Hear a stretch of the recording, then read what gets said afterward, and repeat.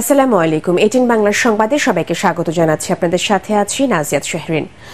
Nobel জয়ী doctor Mohammad Yunus সহ 4 জনের মামলা নিষ্পত্তি না হওয়া পর্যন্ত স্থায়ী জামিন মঞ্জুর করেছেন আদালত। সকালে শ্রম আইন লঙ্ঘনের মামলায় 6 মাসের কারাদণ্ডের রায় বাতিল চেয়ে শ্রম আদালতে আত্মসমর্পণ করে জামিনের আবেদন করেন তিনি।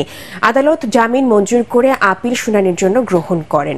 এর আগে গত 1 জানুয়ারি শ্রম আইনে ডক্টর ইউনুসের সর্বোচ্চ 6 মাসের বিনাশ্রম কারাদণ্ড দেন আদালত। তবে 30 দিনের মধ্যে আপিলের শর্তে 5,000 টাকা বন্ডে জামিন পান ইউনুস সহ 4 জন। এই যে দুর্ভাগ্য আমাদের, যে সারা জীবন দিল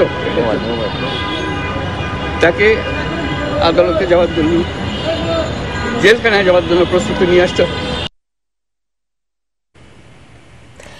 দেশের উত্তরাঞ্চলে জেঁকে বসেছে শীত। দেশের 28 জেলায় বইছে শৈত্যপ্রবাহ।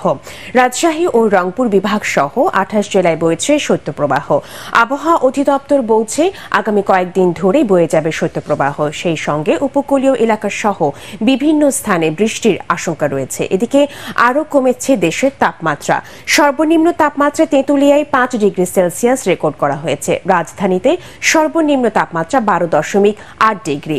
প্রতিনিধিদের পাঠানো তথ্য ও চিত্রে তামান্না জেনিফারের রিপোর্ট। জানুয়ারির শেষ দিকে শীতের ধরনটা একটু আলাদা। ভোরে ঘন কুয়াশা আর হিমেল হাওয়ার দাপট। দিনে রোদের দেখা মিললেও বিকেল না হতে ফিরে আসছে শীতের অনুভূতি। তবে ঢাকার তুলনায় এর আশেপাশের জেলাগুলোতে, বিশেষ করে উত্তরাঞ্চলে শীতের তীব্রতা অনেক বেশি। রংপুর ও রাজশাহী বিভাগ সহ দেশের 28টি জেলায় বয়ে যাচ্ছে মৃদু থেকে মাঝারি শৈত্যপ্রবাহ। এদিকে ঠান্ডায় বিপর্যস্ত হয়ে পড়েছেন কুমিল্লা, মানিকগঞ্জ, যশোর, চুয়াডাঙ্গা, কুষ্টিয়া, বরিশাল, পটুয়াখালী সহ বিভিন্ন জেলার খেটে খাওয়া নিম্ন আয়ের মানুষ। রাতভর ঝিরিঝিরি কুয়াশা আর উত্তরের হিমেল হাওয়ায় চরম ক্ষতিগ্রস্ত ফসলি জমি, ব্যাহত হচ্ছে জনজীবন। সারা রাতে কুয়াশা, ভোরের দিকে তো উঠায় দেয় না, হাত পা শুধু কাঁপতেছে। খুব শীত, হয়তো বাইরে হওয়া যায় না। এই কুয়াশায় আমাদের শ্রম করার সহ্য করছে না। এইভাবে কেমনে চলবো? বিভিন্ন জেলার শিক্ষা প্রতিষ্ঠান এর মধ্যেই বন্ধ ঘোষণা করা হয়েছে। পাল্লা দিয়ে বাড়ছে ঠান্ডাজনিত রোগীর সংখ্যা। ঘন কুয়াশার কারণে সড়ক পথ ও নৌপথে বাড়ছে দুর্ঘটনার আশঙ্কাও। আগামী 2-1 দিন এই পরিস্থিতি অব্যাহত থাকতে পারে বলে জানায় আবহাওয়া office. Bureau report, ATN Bangla. Benapole বন্দর দিয়ে চলতি অর্থ বছরের 6 মাসে ভারতের রফতানি হয়েছে 5,618 কোটি টাকার পণ্য। সড়ক পথের পাশাপাশি রেলপথে চালু করা গেলে রফতানির পরিমাণ আরও বাড়বে বলে অভিমত ব্যবসায়ীদের। বেনাপোল প্রতিনিধি আহমদ আলী শাহিনের রিপোর্টে জানাচ্ছেন আশিকুর রহমান সাগর। 10 বছর আগেও বেনাপোল বন্দর দিয়ে কেবল পণ্য আমদানিকেই গুরুত্ব দেওয়া হতো। তবে গুণগত মান উন্নত হয়, ভারতের দিন দিন চাহিদা বাড়ছে বাংলাদেশি পণ্যের। আমদানি হতে এমন অনেক পণ্যই এখন রপ্তানি তালিকায় যুক্ত হয়েছে। রপ্তানি বৃদ্ধিতে দেশি পণ্যের যেমন কদর বেড়েছে, তেমনি কর্মসংস্থান সৃষ্টিতেও রাখছে অবদান। ব্যবসায়ীরা বলছেন, রেলপথে ভারত থেকে পণ্য আমদানির সুযোগ থাকলেও রপ্তানির সুযোগ নেই। পণ্য খালাস করে খালি রেল ফিরে যায় ভারতে। যদি রেলে এসব পণ্য রপ্তানি করা যায়, তবে দ্রুত সময়ে তুলনামূলক কম খরচে রপ্তানি করা সম্ভব হবে বলে জানাচ্ছেন ব্যবসায়ীরা। যদি ওরা আমাদেরকে হয়রানি না করে, তাহলে আমরা প্রতিদিন বাংলাদেশ থেকে ভারতের 200 ট্রাকের উপরে আমরা পণ্য রপ্তানি করতে পারবো।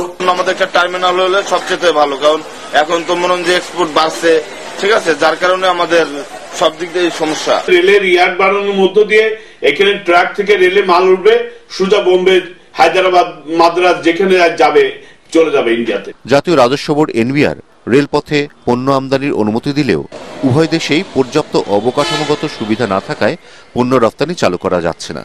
বেনাপোল বন্দর দিয়ে প্রতিদিন 250 ট্রাক বাংলাদেশি পণ্য রপ্তানি হয় ভারতে।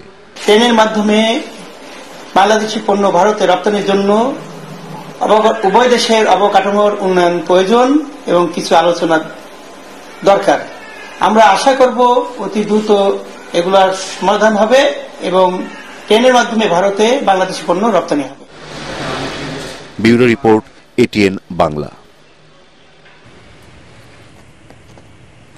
24তম মাদার তেরেসা ইন্টারন্যাশনাল অ্যাওয়ার্ড পেয়েছে বাংলাদেশের স্বনামধন্য প্রতিষ্ঠান ইস্পাহানি টি লিমিটেড। কলকাতার সেন্ট জেমস স্কুল অডিটোরিয়ামে আয়োজিত জাঁকজমকপূর্ণ অনুষ্ঠানে ইস্পাহানি লিমিটেড বাংলাদেশের পরিচালক মির্জা আহমেদ ইস্পাহানির হাতে সম্মানজনক এই পুরস্কার তুলে দেওয়া হয়।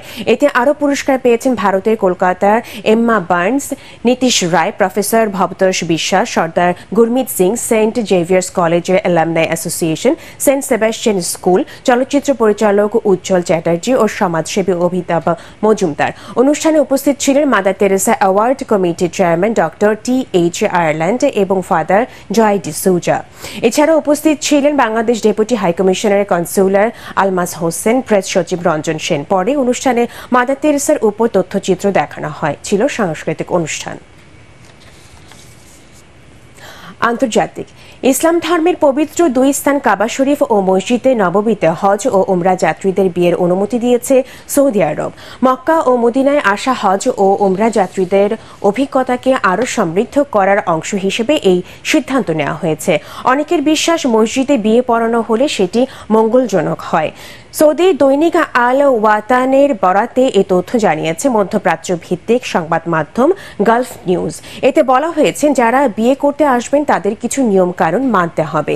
জোরে শব্দ করে মুসল্লিদের মনোযোগ নষ্ট করা যাবে না। মসজিদগুলো পবিত্রতা রক্ষা করতে হবে এবং খাবার বেশি পরিমাণে আনা যাবে না।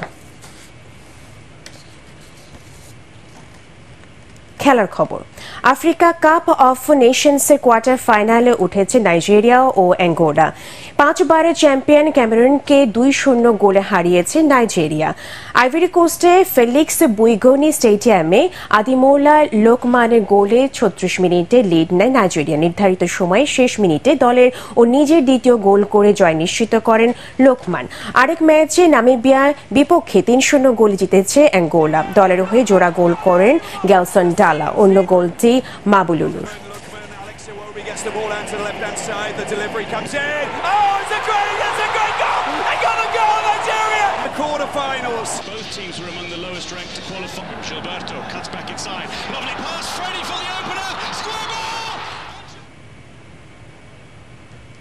ইস্পাহানি শেয়ার বাজার সংবাদ।